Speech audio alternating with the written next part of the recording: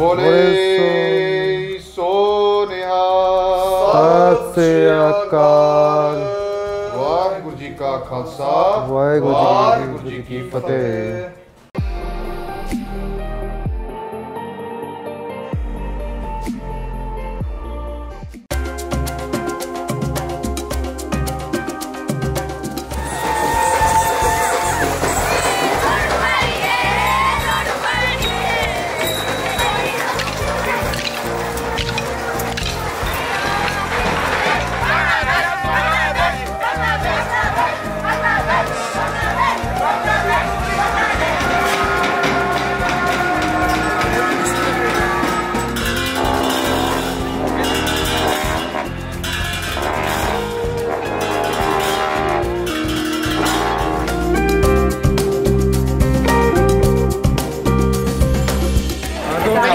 ये आगे लोअर बाज़ार जी, लोअर बाज़ार है ये, the local market of Shimla.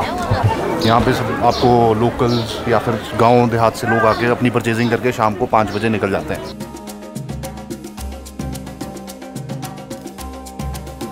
तो we are entering the fruit and vegetable market of lower बाज़ार। यहाँ का लोकल जो मंडी है, so you can find the local fruits over here, जैसे ये आड़ू एंड चेरीज, पीचेस। तो जितनी यहाँ पे सब्जियाँ आपको दिखेंगी, धनिया, खीरा, वो सब लोकल प्रोड्यूस है यहाँ का। ये क्या है? This is लिंगड़ू। ये हाँ जी, इसको लिंगड़ू बोलते हैं। ये सब्जी इसकी बनती है, दही पलदा वगैरह अगर आपने खाया हो। मैं तो अचार खाया था इसका। फ्रेंच बीन जैसे बनते हैं ना।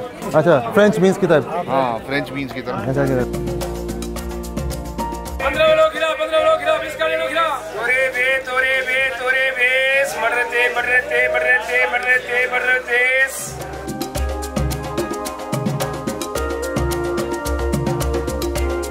दुकान में घुसते सबसे पहले खुशबू आई है घी की, देसी घी की।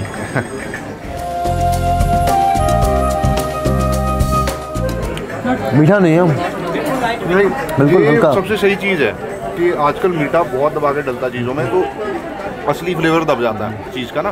तो इसमें आपको एक्चुअल फ्लेवर आ रहा है मगज का भी। बिल्कुल। एक है क्या बोलते हैं इसको? ग्रीन चॉकलेट बोलते हैं। चॉकलेट इसमें है नहीं। ये बनता है दूध से बनता है? दूध और मलाई से। दूध और मलाई। ये है कोकोनट प्लस पंजीरी जो सर्दियों में यहाँ यूज़ करते हैं। वैसे तो जैसे आपकी एक्सपेक्टिंग लेडीज होती हैं वो खाती हैं, बस सर्दियों में यहाँ हर कोई खाता है, जैसे ठंडा खट्टे, तो इसमें हमें मिक्सचर दे देंगे। ये ड्राई फ्रूट्स है? हाँ, ड्राई फ्रूट्स है विद कोकोनट, और कोकोनट उसको बैलेंस करें। बिल्कुल। ये कोकोनट, ड्राई फ्रूट एंड पंजीरी सर्दियों वाली वो आती है। और ये भी अपना जूसी है प्लस ड्राई है, as well as juicy as well as coconut base coconut है।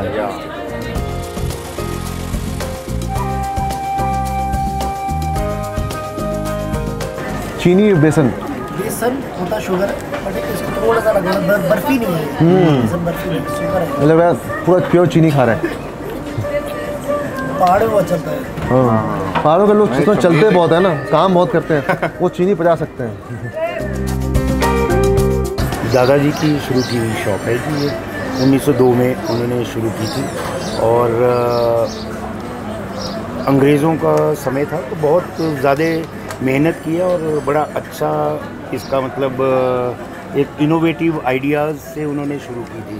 दूध जलेबी बड़ी फेमस होती थी, तो जो अंग्रेज़ लोग थे वो भी खाया करते थे, लेकिन उनको मतलब एक बाउल करने में, हज़म करने में काफ़ी टाइम लगता था। हम हिंदुस्तानी तो कर जाते थे। तो ब्रिटिशर्स के टाइम पे क्या क्या मिठाइयाँ मिलती थी यहाँ पे? ड्राई फ्रूट में मिक्स करके उसके पेड़े बनाए जाते थे जी, और पिस्ते के लुकमे बनाए जाते थे। तो उन दिनों ये होता था कि कैपिटल रहती थी शिमला समर्स के टाइम पे, तो बहुत ज़्यादा लोगों का आना जाना होता था, जो गवर्नमेंट ऑफिशियल्स हैं उनका प्लस पब्लिक का। तो वो बड़े ऑर्डर्स बुक करते थे हमारे। एक हमारा बनता था, जैसे अपना ब्राउन बर्फ़ी बनती थी, वो धीमी आंच पे बनती थी, और उसका बहुत ज़्यादा लोगों को पसंद था। आजकल के ज़माने में थोड़ा चेंज हो रहा है, लोग फास्ट फूड के ऊपर जा रहे हैं, लेकिन जो हमारी पुरानी क्लाइंटेज है उसके कारण हम अभी भी सर्वाइव कर रहे हैं। चीज़ें आप फिर भी बना। अच्छा सर, पुराने जो मिठाइयाँ थी ऐसे लुकमी और वो बनाते हैं अपने शॉप पे आप? ऑर्डर से बनती है। है? क्यों बड़ी एक्सपेंसिव बैठती हैं, तो शिमला शहर में ज़्यादातर एम्प्लॉइज़ हैं, तो वो इंडस्ट्रियल एरिया नहीं है, इसलिए हमें ऑर्डर्स जो आते हैं तो उस पर बनते हैं।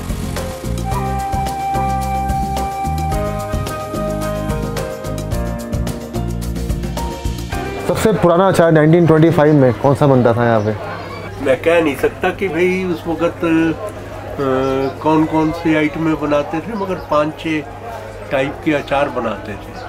फिर आहिस्ता आहिस्ता बढ़ा करके ये 35-36 तक, सन 35-36 तक फिर 12-15 वैरायटियाँ हो गई, अब 18-20 हैं।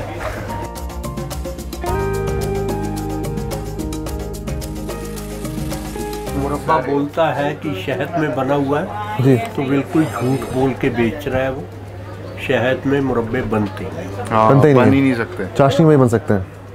इसको बनाने का तरीका कैसे है? मतलब उसको पहले उबालते हैं इसको? नहीं, पहले तो इसको गोदा जाता है, हाँ, गोद के फिर गोद करके फिर इसको थोड़ा स्टीम किया जाता है ताकि फटने लग पड़े, फिर उसके बाद चाशनी में पकाया जाता है।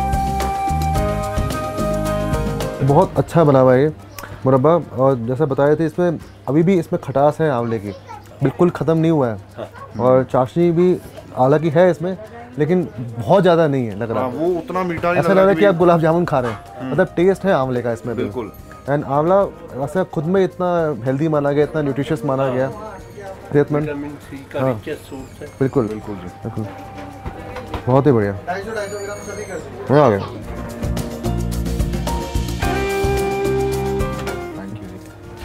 ये गाजर का मुरब्बा, ये लाल वाली गाजर है।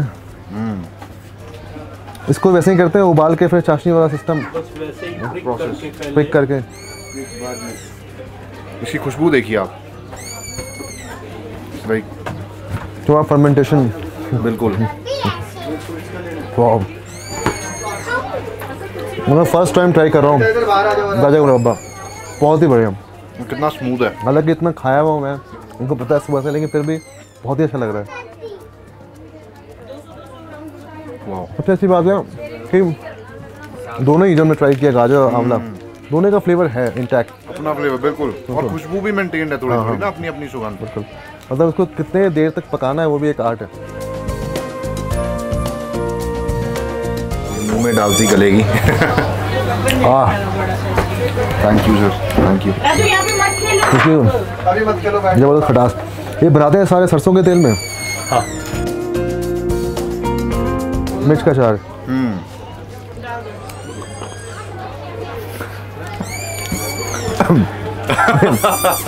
ये तीखा है, लेकिन अचार में भी कह रहा हूँ, आपने बताया ऐसे, आपका नींबू है, तीखा मिर्च का है, कड़वा हल्का सा करेले का भी होगा, और साथ में मीठा खाने के लिए मुरब्बा भी है।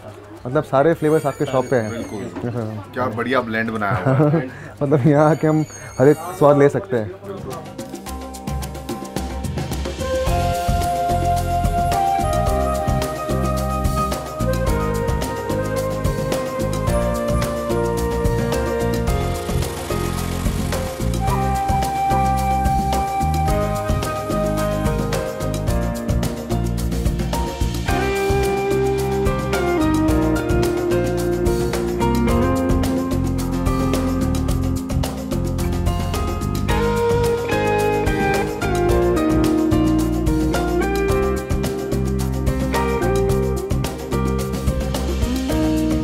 इसमें क्या क्या मिलाते हो, क्या क्या बना के बनाते हो? यसमा आरारोट, मैदा, आटा, मिक्स सब्जी सुब्जी, गाजर, गोपी, मुला अनि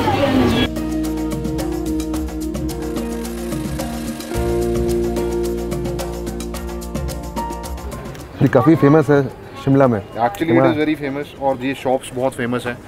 ये बिल्कुल लोअर बाज़ार की एंट्री में, तो ढूंढनी थोड़ी मुश्किल है shops, but it is very famous in between college students और स्कूल के बच्चे जो हैं।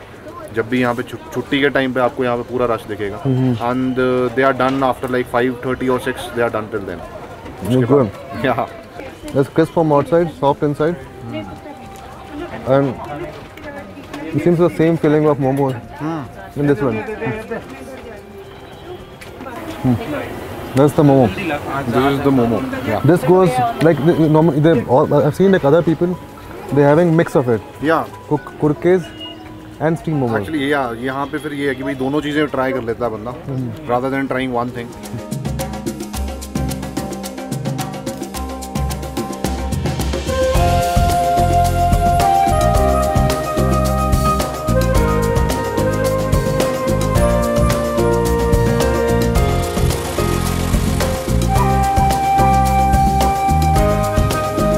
मुझे आपका ये अम्ब्रेला ना आर.के. लक्ष्मण जो कार्टूनिस्ट थे, अच्छा, उनका कॉमन मैन वो याद दिलाता है. तो यहाँ पे it's a very common thing, मतलब आपको लोकल्स के पास दिख ही जाएगा नॉर्मली, बिकॉज यहाँ पे मौसम इज़ वेरी अनप्रडिक्टेबल.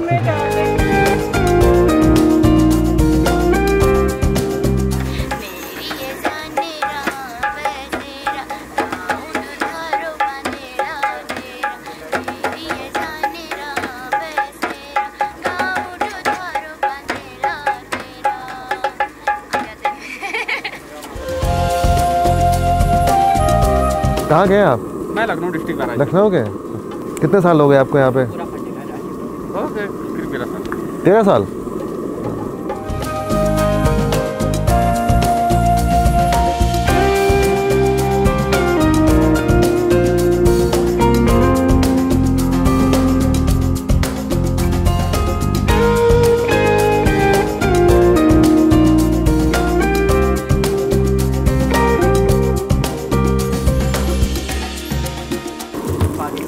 एकदम गर्मा गर्म क्रिस्प चटनी, आलू की टिक्की, बंद गोभी, प्याज, मसालों के साथ. लेट्स हैव इट देसी हॉट डॉग. बिल्कुल शिमला का स्पेशल.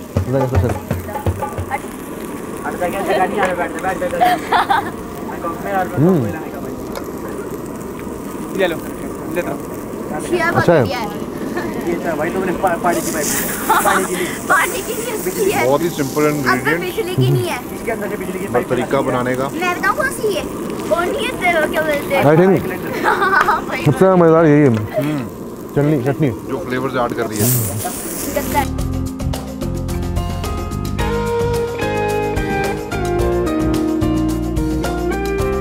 ये है जी कमला Nehru hospital.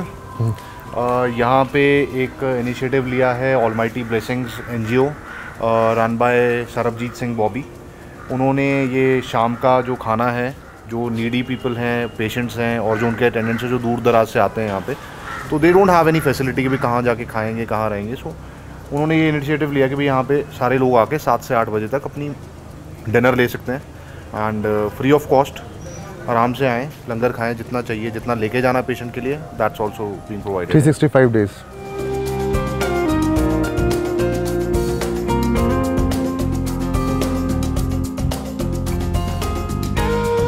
This is our kitchen where we prepare our meals, है ना. शाम की और सुबह की चाय भी यहीं बनती है. वो अभी मैं कुक को भी इंट्रोड्यूस कराऊंगा आपके साथ. तो अभी खाना वाना सब तैयार है यहाँ का. रोटियाँ लोगों के घरों से आ चुकी हैं. ये सब लोगों के घरों से, कोई रेस्टोरेंट, कोई ढाबा, सब लोगों के यहाँ से आती हैं.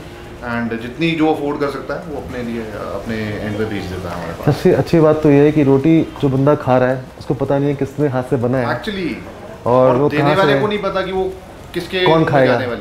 जी, यही तो कंसेप्ट है पूरा लंगर का कि कौन किसके पास पहुँच रहा है, किसके हाथ से बन के आ रही है. एंड सिमिलरली जैसे कहते हैं कि भी सब बराबर एक मंच में बैठ के खाएंगे, सिमिलरली इट हैपेंस हियर. आप we have a very neat and tidy concept कि आप अपनी प्लेट में खाना डलवाइए. We'll just show it to you. अभी स्टार्ट होगी 2 मिनट में सेवा. अभी अरदास के साथ स्टार्ट करेंगे. सतनाम श्री वाहिगुरु साहिब जी. एक ओंकार श्री वाहिगुरु जी की फतेह. वार श्री भगवती जी की पातशाही 10वीं. श्री हर कृष्ण ते आइया जिस डिठा सब दुख जाए. ग्रंथ साहिब जी के पाठ दीदार दा ध्यान धर के बोलना जी वाहिगुरु जी. बोले सो निहाल सत श्री अकाल.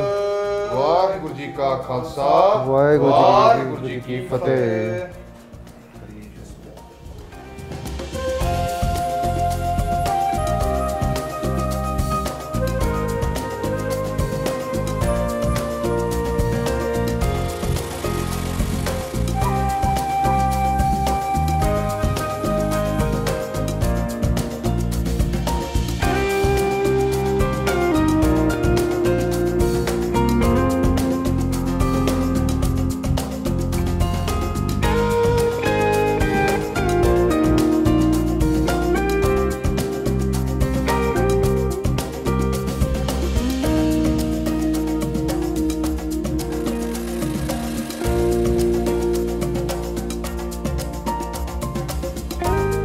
बहुत ही हाइजीनिक, बहुत ही साफ़ सुथरा, और मेरे को तो काफ़ी अच्छा इनिशिएटिव लगा। एंड इसमें भी हम लहसुन और प्याज नहीं डालते बिकॉज कई लोग आते हैं कि भी यार आप लहसुन प्याज तो नहीं यूज़ करते हैं, तो वी स्टॉप यूजिंग इट कि किसी कोई ऐसा ना हो कि वो भूखा चला जाए।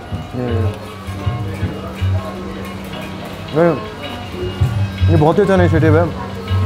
मेरा तो ये कहना है कि हर एक जगह ऐसा होना चाहिए, सिर्फ शिमला ही क्यों, पूरे वर्ल्ड में ऐसा होना सब चाहिए। जगह होना चाहिए, हर जगह रोटी बैंक हो, और घर से सिर्फ 1-2 रोटी एक्स्ट्रा बना के लाना है, इतना कुछ करना ही नहीं है। और आपने वापस ऑर्गेनाइज़ किया हुआ है कि स्कूल से टाई अप है, अपना हर एक स्कूल का डे फिक्स किया हुआ है, बच्चे अपना लंच लेके आते हैं, साथ में 1 रोटी एक्स्ट्रा लेता है, और बच्चों को पता भी नहीं कि वो कितनी बड़ी सेवा कर रहे हैं। बिल्कुल बिल्कुल। What part they are playing they don't even know, but जब वो बड़े होते हैं when they are like able to understand, तो उनको भी फील होता है कि यार it's so nice thing and they also come here and serve with us. And one thing which I realized, like while I was standing there and distributing plates, I was thinking like for many people food is a luxury, but when you come to these places you realize the value of food. Actually, yeah. है ना, मेरे को हमेशा लगता है, मैं कहीं भी जाता हूँ लंगर में या कम्युनिटी मील में कहीं पे भी, तब मेरे को रियलाइज़ होता है कि अच्छा, मतलब बहुत लोगों के लिए खाना एक लग्जरी है, लेकिन आप ऐसी जगहों पे आते हैं तब खाने की वैल्यू पता चलती है, बेसिक वैल्यू पता चलती है कि भाई यार कितनी मेहनत लगती है जी, मतलब कितना टाइम और कितने लोग इस मुहिम से जुड़े हुए हैं। That's the loveliest thing. पूरा Shimla almost and also people from Sunni तत्ता पानी like 70-80 kilometres away from this place, वहाँ से भी रोटियाँ आती हैं यहाँ पे। तो बहुत अच्छा इनिशिएटिव है, कोशिश करूँगा कि मैं भी जहाँ पे हूँ कुछ करें। बिल्कुल बिल्कुल। और मैं भी ये भी एक छोटी सी अपील करूँगा अपने दिल्ली फूड वॉक्स के मीडियम से कि अगर आप टाइम देना चाहें यहाँ के, आप वॉलंटियर कर सकते हैं। अगर आप कुछ डोनेशन करना चाहें, ड्राई राशन हो, काइंड में, कैश में, वो भी कर सकते हैं यहाँ पे आके। और सबसे बड़ी बात, अपना टाइम थोड़ा निकाल के यहाँ आ सकते हैं, वो बहुत ज़रूरी है। बिल्कुल सबसे बड़ी चीज़ है आज की डेट में कि समय निकाल के आना। ढूंढना हो ऑनलाइन इसको, इसके नंबर्स, कॉन्टैक्ट नंबर्स चाहिए तो ऑलमाइटी ब्लेसिंग्स के नाम से, शिमला के नाम से यू कैन सर्च इट, या फिर वेला बॉबी सर्च कर लेंगे। वेला बॉबी, वेला Bobby is the famous name for this person जिन्होंने स्टार्ट किया, सरबजीत सिंह जी। तो you can find it anywhere.